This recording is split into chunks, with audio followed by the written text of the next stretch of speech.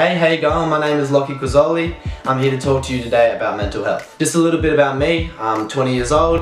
I attended Salle Cronulla 2 years ago, so I was part of the 2018 class. Studying primary teaching at Notre Dame University. I've started a mental health project called Path to Peace, which is geared towards empowering people with any mental health illnesses and teaching them how to overcome them. I'm very privileged to have the upbringing that I've had, and I've had a great support network of friends and family around me who've helped me immensely.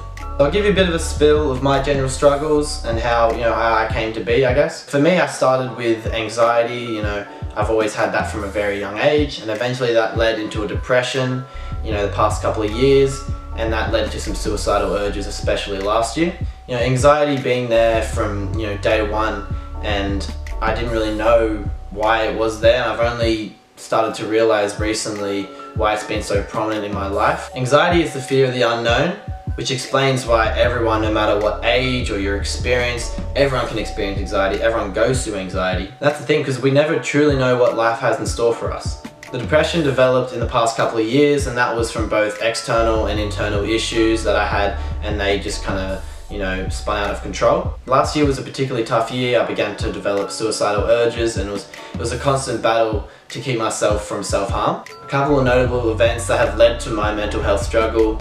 My dream initially as a young kid was to play in the AFL, and eventually I couldn't really pursue that dream any further, and it was hard to move on to something else when that was all that I knew. A family friend of mine committed suicide in 2019, and I feel like I'm still going through that and still grieving from that. As you are, it doesn't just take a couple of months to grieve, it can take years and years to grieve, and I've started to accept that in the past couple of months. I know he was struggling to find some sort of peace, but he deserves so much better. He deserves so much better. I had a fairly traumatic car crash in 2018. It put me in bad debt, and it made me just very anxious to get out there and start driving again, and all these different issues circling around that. I had multiple failed relationships throughout the years, a couple ones which were like for 3 weeks, and then one for like a year. It just happens how it happens. Additionally, I had some social friend group issues, and it's not great to go through when you've got HSC and you've got uni coming up, and then there's so many things that are pressuring you. I feel like many of you can kind of relate to that, and especially you'll be going through that at the moment, and I'm here to tell you that it's going to be okay. A big thing I've learned on my own journey is to understand that we need to forget about labels. You are human, and you aren't perfect, and you never really will be. So the theme for this first video will revolve around patterns and behaviours that can help make and break us on our life journey.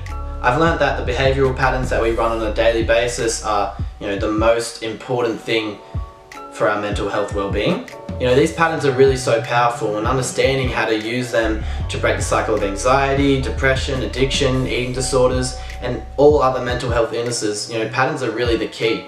As I said before, anxiety is a fear of the unknown, and generally some patterns of anxiety are overthinking things until you get to the point where you're thinking more than you're actually doing. If you're always stuck in a zone, which is just your comfort zone, you're never reaching to that growth zone point, you're always going to be stuck in that same place forever. The general patterns of depression are poor sleep and not getting enough exercise, not eating well, not hydrating enough, not controlling your breathing, working long hours or not at all. There are so many that you'll start to realize once you start to peel back the layers of the depression, that it's all about the patterns that you were running. And there's definitely depression that you can't exactly control. Depression is really about learning what you can and can't control, and learning to be okay with that. Healthy patterns take time to master. They take time to get consistent with. So don't beat yourself up by not adhering to them all consistently, because remember, you aren't perfect, and you're just going to keep growing every day. For me, it's as simple as working through one at a time, and if I can get through one and fulfill that in one day, then I'm happy.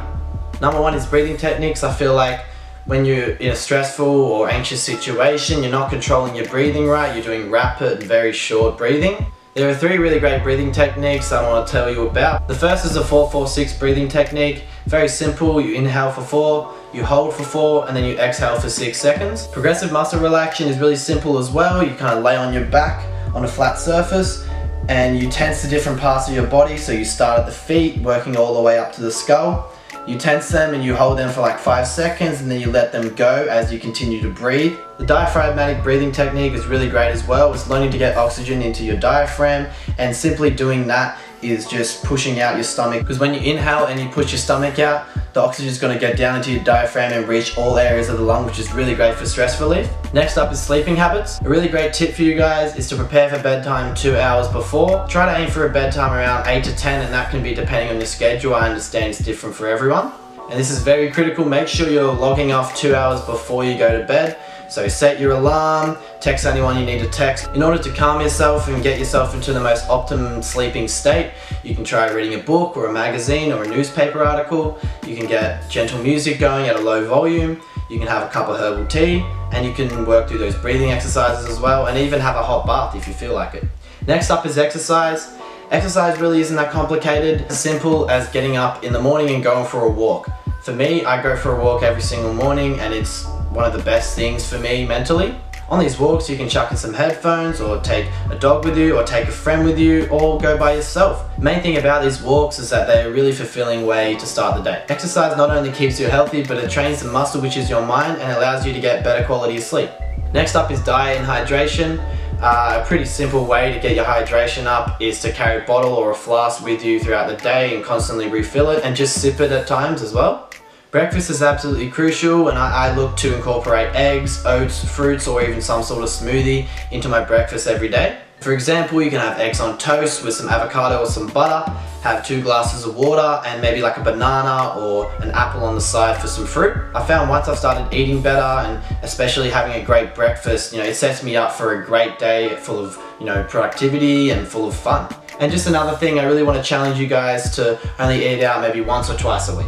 Understanding how to treat yourself like the bloody king or queen that you are is absolutely life-changing. Self-care allows you to be the best person you can be. Just because you've been diagnosed with some sort of mental health illness, it doesn't define you, it doesn't define who you are, and it doesn't define who you will continue to be. Thank you so much for watching, even though you were forced to, but thank you so much for watching. I hope you have a great day, and I hope you have a great week.